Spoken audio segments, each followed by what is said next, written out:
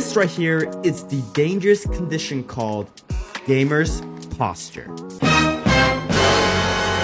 And that's okay, because all it does is actually shows us what rank you are in games. For example, a posture like this means you're iron, this is around silver, this is around diamond, and this is around immortal to radiant. Yep, that's me. And the posture issue, it's all part of the game, but let's be honest, when your posture is bad when you're not playing games, ew. So let's go order a Herman Miller chair. $1,400?